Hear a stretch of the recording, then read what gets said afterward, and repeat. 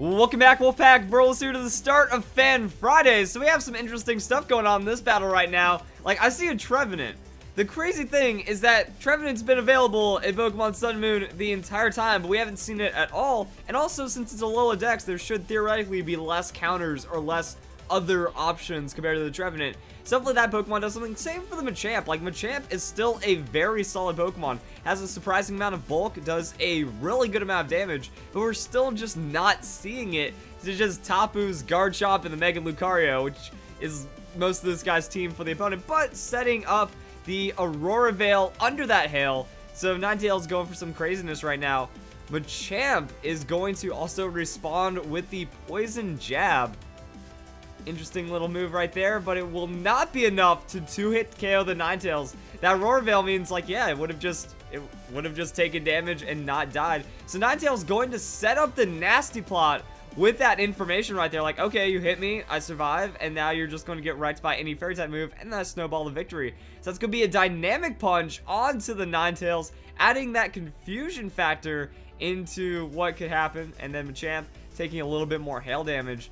So Ninetales is going to take that. Actually, Ninetales is not going to take the +2 from the nasty plot, and that is a bullet punch from the Machamp. Also, now that I'm thinking about it, bullet punch, that's going to be 160 power after the 4x super effective hit. So the same damage as Poison Jab. I guess just holding on that priority and not making it look obvious, because then the opponent just kind of fell into that trap. So Garchomp going to use the Earthquake onto Machamp. Machamp's gonna survive, and that's what I mean. Like, Machamp's a good option. It just tanks up hits and does a good amount of damage while also throwing down that confusion. But Machamp getting nerfed because confusion got nerfed. Just unfortunate right there. So Machamp's gonna take that rough skin. Garchomp gets buffeted by hail. Machamp gets buffeted by hail. And I guess you just bullet punch before you die. And that's kind of it. Or you can gamble on the confusion. Garchomp, though, it does get through the confusion. Nothing hits itself in confusion anymore for the 7th generation. That nerf too strong. And then Machamp will go down. So Garchomp's got a little bit of confusion. And now we are going to have the hail end. And it's effectively just a refresh into the Trevenant. Now, Trevenant actually has a good matchup against Garchomp because Garchomp doesn't have any ridiculous hits against it. Okay, the Outrage. You don't see Outrage too often, so maybe that's going to be the craziest thing we're going to see. But Trevenant going to tank up that hit and also go for that Kee Berry with the Trevenant. And then, wow. This is the craziest physical defensive Trevenant I've ever seen. So, that's different. Because, yeah, it survived the Outrage with ease. It also has the Kee Berry and also Will-O-Wisp. But now, look at that damage cut. Losing so much damage, now down to like a quarter of the damage it was doing. And then it's the Trevenant special. It's going to be the Leech Seed. Are we going to see the Harvest Kee Berry? Wait, that's new to me.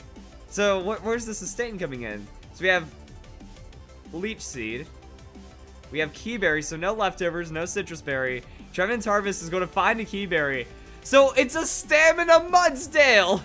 It becomes a Mudsdale, but just defensive and also sustaining. Alright, so going for the Rock Slide. I don't know what the opponent's going to accomplish right there. It just procs the Kee Berry for free. What is this? How come no one's done this? And it even has Reflect. Why? That's ridiculous. And when you think about it, an Outrage Garchomp is the most neutral physical damage almost any Pokemon will ever see, because that's just going to be stab on top of high base power on top of high damage into the Kee Berry. So if it wasn't even a physical Garchomp, the opponent would have nothing. The opponent would have nothing. And he goes into Lucario. And if the Lucario is physical, then the game is over. So Trevenant with that Will-O-Wisp. Wait, did he just predict the switch? Oh my goodness. I mean, when you have Leech Seed, Reflect up and everything, I guess you just start throwing out moves. So that is going to be the keystone into the Mega Lucario. Now, I'm guessing that's just full hit points, full defense Kee Berry, and not like special defense investment into the Kee Berry. So Crunch, not gonna do anything. And guess what? The Kee Berry activates again. Also, remember, there's Reflect up. What is this Trevenant? Does it even have Horn Leech? I'd imagine, what, Will-O-Wisp, is also... Okay, I was about to say, where's the damage on the Trevenant? But you do have the Will-O-Wisp.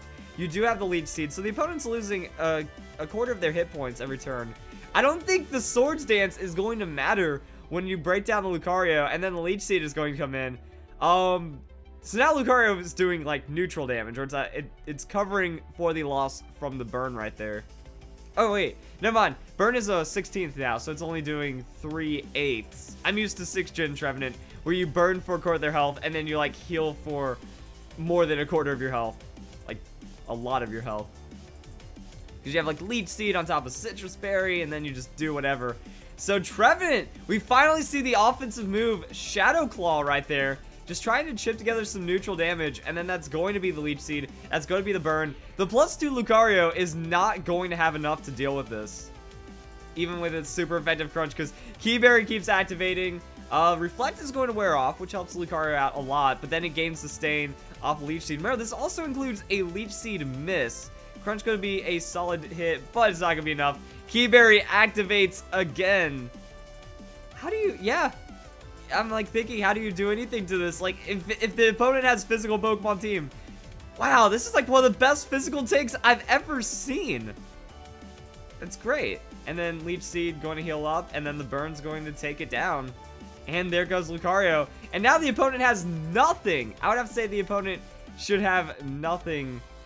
Oh man, what a... I was about to say, does Trevenant work the other way around? But I think where this really shines is that you Will-O-Wisp on top of all that Kee Berry. That was like, you get special defense into Moringa Berry, but just having that physical damage out is going to be better. And the opponent, he's getting desperate right now. So, tries to swap out the Garchomp, refresh Leech Seed, using that turn to go for the Swords Dance. The opponent has all the Swords Dance, and it doesn't even matter. Because, like, you Will-O-Wisp, well, there goes that turn. You go for the Reflect, well, there goes that turn of Swords Dance. They finally hit you for about neutral, and there goes the Kee Berry, so there goes the other Swords Dance. They go to +6, and it means nothing. Oh, that's disgusting. And then Garchomp with the Outrage. That is the least damage that a Swords Dance Garchomp's Outrage has ever done in the history of Pokemon. I can guarantee it. And then Garchomp, rough skin at the end, but the Shadow Claw will take it down. What a strange set. And again, like, I'm trying to figure out where it could go wrong, because your only sustain is Leech Seed, and you're only good against physical Pokemon. We can take that. But against, like, Garchomp and Lucario, those are some of the craziest physical threats that any Pokemon could encounter, and Trevenant dealt with them. So it's not like, oh, what if this happens? Like, no. Even though you're lacking sustain, you just get tanky enough. You don't have, like, you don't even Leech Seed protect. You just take less damage than you're receiving off of only Leech Seed. I'm having a hard time wrapping my mind around that one. Wow, okay. Let's do another one of those. So, what can we even... I don't know, guys. Like, that is... I'm not saying that broke me in the ways that other Fan Fridays have broken me, but that is making me think pretty seriously. And I love this guy. I am 100% for this Fan Friday submission, because I am a huge fan of the Kee Berry and the Moringa Berry, and now we're going to go and see it in a double battle. So why not? Kee Berry, Moringa Berry, those are some very powerful items. Didn't think about the Harvest for some reason, because whenever you think Harvest, you think, I need the Citrus Berry. I need to be gaining 3/8 of my health every turn, while the opponent is, like, losing all of their health as well. And that is going to be Machamp Trevenant versus the very suspicious Drampa and Porygon 2 for the opponent's side of the field right there. And Trevenant with that Leech Seed going to go and tag onto the Porygon 2. And then Machamp with the Dynamic Punch onto the Drampa. Wow, the opponent just leading with super effective hits. And that's the power of Machamp. It just, boom. Dynamic Punch, going to be just a one-shot. Drampa doesn't get a chance to do anything under the Trick Room. Not bulky enough with those super effective hits. And the opponent's just, like, leading double normal. So very frail to that fighting right there. It feels like fighting has a lot of super effective hits this generation. There's not a lot of fighting Pokemon. That's kind of how I feel about it. Alright, and then we're going to see Toxapex with that Toxic against the opponent's very likely to be hacked team right now. Remember, guys, like, I don't understand when people say, oh, people can get shinies.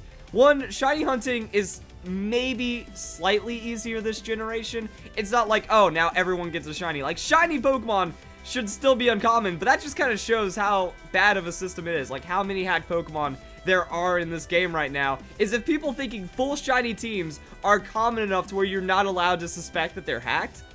That's bad. That shows that we have a hacking problem, because maybe 5% of the battlers, like 5% of the Pokemon players out there, have one competitive shiny Pokemon on their team. Not, you know, a respectable 1 in 3 people having full shiny teams, and then even more having, like, half shiny teams or something like that. Also, another thing is that they don't even need to have a full shiny team to be suspected hackers. That most of the people that are hacking the game are going to be using non-shiny teams to not look like they're cheating, but that's the people that just don't care, the ones that go blatant, which is also why it's easier to call them a hacker. Like, most of the people, like, a majority of the people are hacking anyways when it comes to Pokemon, especially on the battle spot, but then it's just shameless, and we've seen that on the channel. We've seen an insane amount of hacking defense.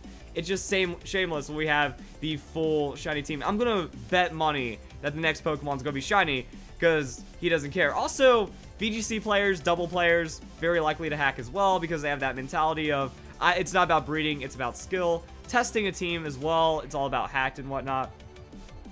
So we're gonna see the Primarina come in, and shiny Primarina. Come on, guys. There's no way you can defend this guy.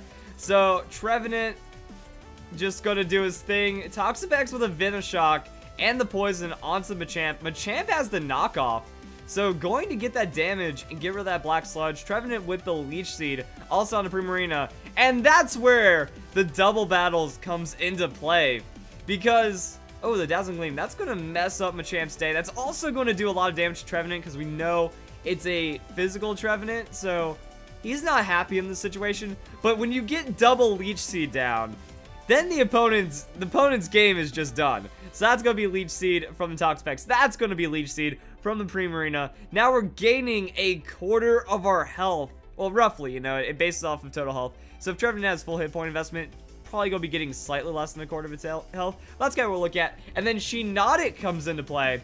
So what is Shiinotic going to add to this? Like, I guess it just spores things. Shiinotic with the Spore. The Primarina gets the Protect on that Spore play. My guess is that Primarina was expecting something like the just Giga Drain, just super effective hit from the Grass-type Pokemon. Trevenant with the Will-O-Wisp, though. Toxapex will protect this turn, or avoids it. Actually, no, he avoids it because he went for the Recover. It was Primarina that protected. So, yeah, the unluck right there, but still just kind of chipping away. And because with that safe turn, Trevenant gains another quarter of its hit points without being touched. So now it's looking to have some really good health right now. Primarina with that Dazzling Gleam, going to go and try to hit both opponents. Trevenant going to take a little bit of damage. Critical hit. So survives the crit. And then, what is that? What is that? Don't do this to me, man. You're using the Kee Berry and the Moringa Berry. Moringa Berry Shiinotic. I've considered it, because you gain special defense and then you lower the target's physical attack with the strength sap. And I think, I don't know, it's hard to tell, because Shiinotic needs like a lot more points and a lot less weakness, but gets a Spore onto Primarina, so that means more health for Trevenant. And it looks like the Toxapex isn't really putting any damage threat onto the Trevenant, so Trevenant's just going to keep gaining. So that's going to be double Leech Seed, quarter of its health. Toxapex is also burned, so going to take a little bit of damage from that. Primarina's asleep, so we don't have to worry about any damage. And then we're going to see what Shiinotic does just to kind of add to this. I'm wondering what you can do to just kind of take out this Toxapex. Trevenant with the Shadow Claw needs to get the damage down. A little bit of damage right there. Toxapex with that Venoshock. So Venoshock going for the damage onto Shiinotic. Super effective, but not enough. And Shiinotic with the Giga Drain on the Primarina. Good damage, but not an insanely threatening amount. So Shiinotic not even getting poisoned, but the Venoshock still having a solid amount of damage. And that's going to be a Citrus Berry from the Primarina, and then it just loses a lot of that health back because of the Leech Seed. So Trevenant's sustained. Like, Trevenant's just been sitting there, going down to red, and then popping back up over half health. Because the opponent takes damage, they need to do something differently, and then it's just free turns for the Trevenant. What is Shiinotic going to do? So Toxapex could recover and become annoying like that. Shiinotic, I guess that's just free KO against Primarina. And yeah, you just kind of let things take their course. So Trevenant with that Reflect, the opponent isn't using physical attacks, so I don't understand the Reflect. We see Toxapex with the Venus Shock, so going to go and finish off Shiinotic is what it's looking like. Unless it's just not enough damage. Shiinotic has that Giga Drain, Primarina will go down, Shiinotic back at full health, and I guess the opponent has to forfeit right now because there's nothing. It's a 1v3, and it's Toxapex that's burned and seeded. And if it uses Recover, it loses a lot of that recovery just off of the residual damage. Shadow Claw is going to be a lot. It just can get outsped, I guess, and then die. And that is going to be the game right there. So, weirdness. That Trevenant didn't do craziness, I feel, for the double battle, because it didn't, like, wall out a physical Pokemon infinitely. But at the same time, we get to see the synergy that Machamp's just a good Pokemon. Shiinotic is frustrating in doubles because it can put a lot of Pokemon to sleep, but once you get double Leech Seed, Trevenant doesn't die, whether it's Kee Berry, whether it's Citrus Berry, whether it's Moringa Berry, whether it's whatever it's doing. I feel that the Reflect for doubles is good, but maybe a little overkill. Maybe you need that Protect. You know, if you had Protect, that means you're gaining half your health before you take damage. Like, you take a hit, you gain a quarter, you Protect, you gain a quarter, and that's pretty crazy right there. So if you guys enjoyed this battle, crazy start to Fan Fridays. I love the tech. Just seeing Trevenant in general, and then seeing a really good Trevenant, very surprising. So guys, enjoy the video. I'll see you guys in the next Fan Fridays.